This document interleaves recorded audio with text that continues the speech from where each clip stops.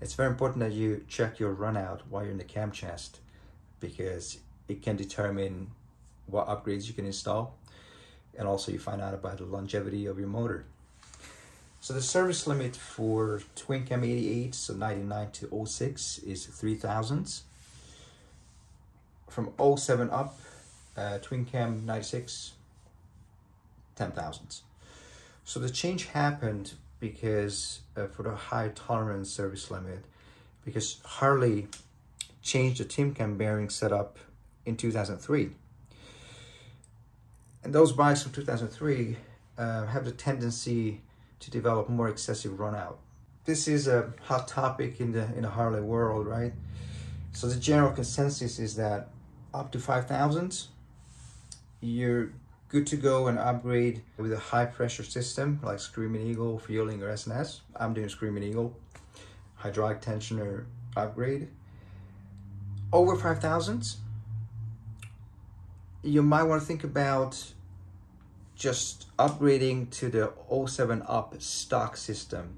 So the stock cam plates, stock pump, tensioners, you need a set of conversion cams because the inner bearings from 2007 are different.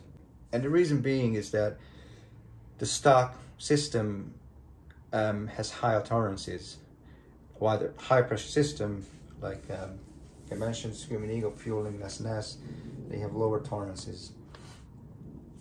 Now, if you want to go for the bulletproof system, gear drive, you have to have your runout under 3,000.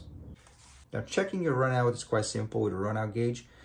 You don't have to have the special tool, just get one of these cheap gauges. They have a magnetic base.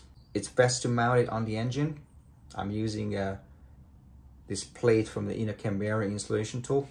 So the bike is jacked up, 5th gear, spark plugs are out.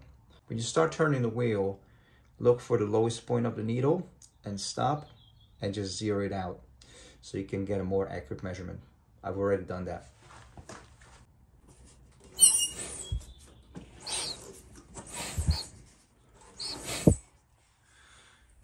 So my runout is just over 20,000. This is a metric gauge, so I just need to convert it.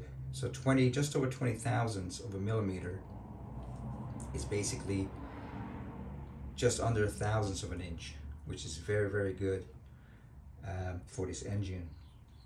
So I'm very happy